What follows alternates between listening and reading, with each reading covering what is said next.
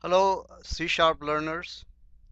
Some of you have requested that what I did last week in the lecture, I should be able to put that into a video so they can watch again. Okay, the first thing I want to tell you, there are those 20 or 22 Microsoft videos. While they do complete job on C Sharp, download those. If you're really serious about C Sharp, those are the one that'll teach you more than any textbook me or anybody else can teach.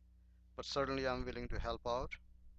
So we did basically last week the how to use buttons, labels, and text boxes uh, in the C Sharp application, and I'm just going to show you that today in this video. Text boxes can be used for input and output both. Labels generally are used as inert, like they tell you what's going on. They label things, but you could use them sometime for output, although I don't do that very often. So let's start. Visual Studio, new project, Windows Form application. I'll leave that at default place, and I'll just call it GUI 1. Or actually, I could be more descriptive, I suppose. I'll call it GUI button labels and text boxes. All right, more descriptive. Okay, so it's going to build a form, and we should be able to see that form. It's a little slow. I'm using the Express edition, but you can use any edition, doesn't really matter. So it's going to create this form, and I'm going to make the form a little bit bigger. And don't want to keep this form property, the name property of the form or the text, because it's not very descriptive. So I'm gonna get student data, so I'm just gonna put that in here in the text property, student data form. Okay, and notice this form one will be replaced by this text I just typed as soon as I enter finish and type the enter key. Okay, and that's there. So the purpose of this form is to collect students name, age, and GPA, and just print that into a results text box. So we locate the toolbox, which is right here, and we're going to need 3 labels. So I'm just going to take the label, drag and drop that here, and it's very important that you create each component with the fonts that you want, background, foreground, and then make copies of that so they all look alike. Okay, and generally it's people do that A to Z, that sometime they change the text name property for the labels, but I'm not going to do that. So but I will change the text property. So text property is, since they're going to be typing their name, so I put the name here, but the font is kind of small, so I'm going to make font a little bit bigger. So for that I'm just going to go up and change the font property. That'll start with F right here. So make it a little bigger, bold, and let's make it 12 so you can see it clearly, and that's clear enough now. Okay, now I'm gonna need 3 of these, so I make a copy of using Control C, or you can go to edit and copy, that'll work too. So I got second label, but of course I need to change its uh, text property. So go here, and I'm working without a mouse actually, so I'm gonna be a little slow. So second one was age. Okay, an age will be integer type. We can tell that to students somewhere, maybe through a tooltip or something, that they should enter a whole number. Most people don't want to use decimal points when they give their age. Just not the society doesn't do that. And then third is okay, the GPA. Okay, so this, and I'm just going to change the text part to GPA, and that's that. Same thing we're going to do with the three text boxes. So I'm just going to go to my toolbox and locate the text box, drag and drop that here, and you can make it a little bigger if you like. We want to make all of them the same size, more or less, and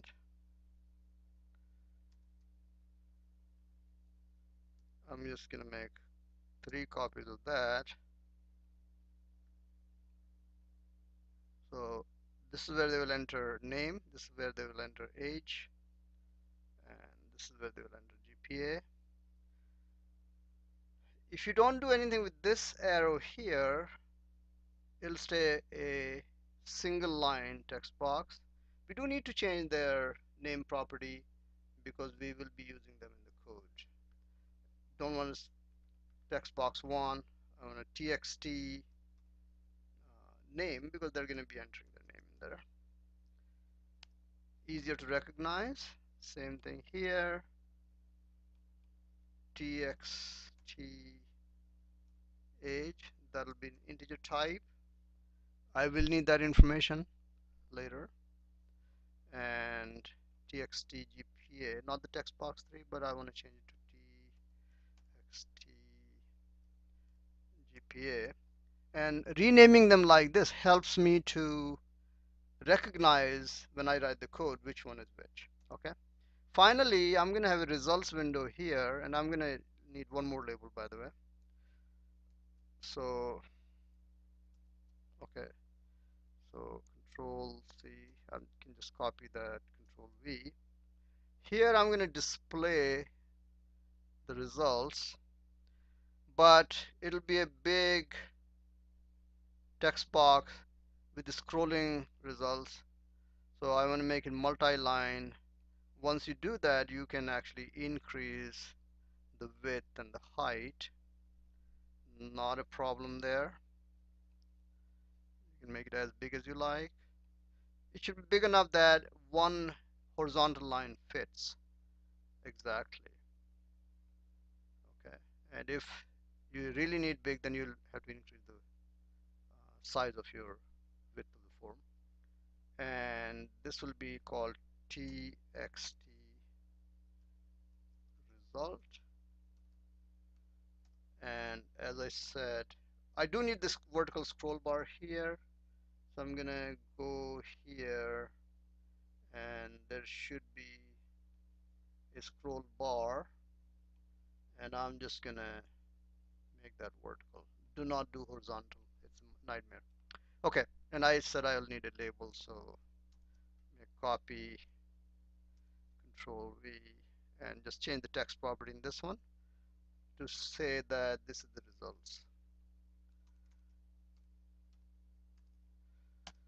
Uh, One more thing I can do is, I don't want somebody to be able to type in there, and I thought there was an editable property here,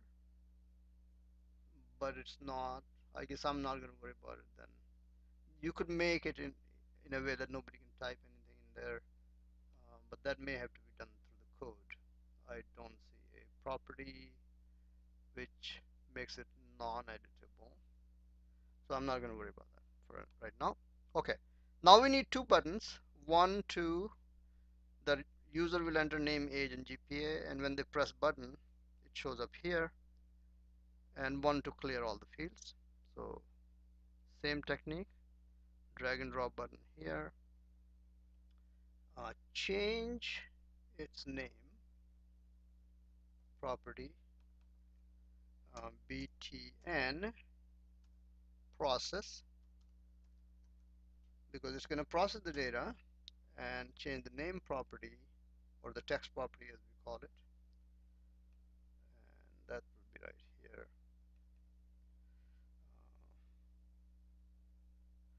Something like record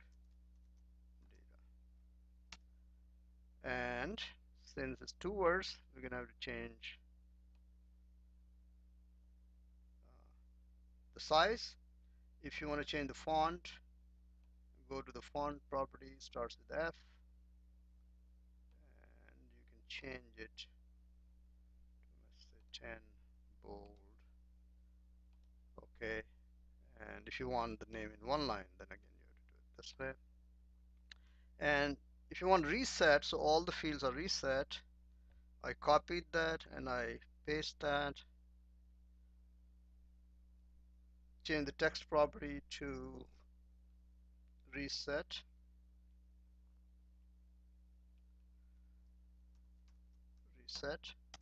and there you go. So we got all the widgets and components on the form. Now we need to give the intelligence. Intelligence is given using the code in this form here. So I'm gonna type the code up front because I'm kind of nearing end of this video. I have 3 more minutes, and just explain the code to you in 3 minutes. Okay, so here, yeah, sorry, I thought it was C#, but it's actually VB. So here's the process of getting the data from the text boxes. We declare a variable called dim name, and since that's a string, txt name was the text box dot text property gets us right then and there. Age has to be parsed because it's an integer, so I say integer dot parse text property of the txt age text box, and then parsed age will be stored inside the age variable. GPA is also a number, so it has to be parsed, so double dot parse, and we do txt GPA was the text box name dot text property. Once we got these three, we can append to the txt result, and we do this append method. In VB, and is used for concatenation, so this is string as is, and the name variable that we just got here. Environment.newLine gives you a new line basically, and we concatenate age and GPA at the same time. I'm going to do the reset button now, and we just go back to the design view, double click on the reset, and the code to fill out the reset also shows up. And I have a minute and a half, so let me just do that code, come back and explain that to you also actually. Okay, for the reset button, we just set the age, text property of age, GPA, name, and results boxes to 0 length string. That's all we have to do. So let's run this program now, and we'll show you the last part of it. And so let's say name is John Doe, age is 23, GPA is 3.4. If I press here, it'll record the data. And since I appended it, if I had another student, let's say Mary Doe, and I'm just going to change only one thing, not change the age and GPA, that Mary Doe's data is also there. And if I had more student, I'll get the scroll bar, I can go up and down. So I got them all there. And if I wanted to delete everything, clear up all the data, then I can hit the reset. Okay, so that's how we can use labels, text boxes, and buttons, and the display text box in Visual Basic Windows application. Thank you. See you soon in other videos.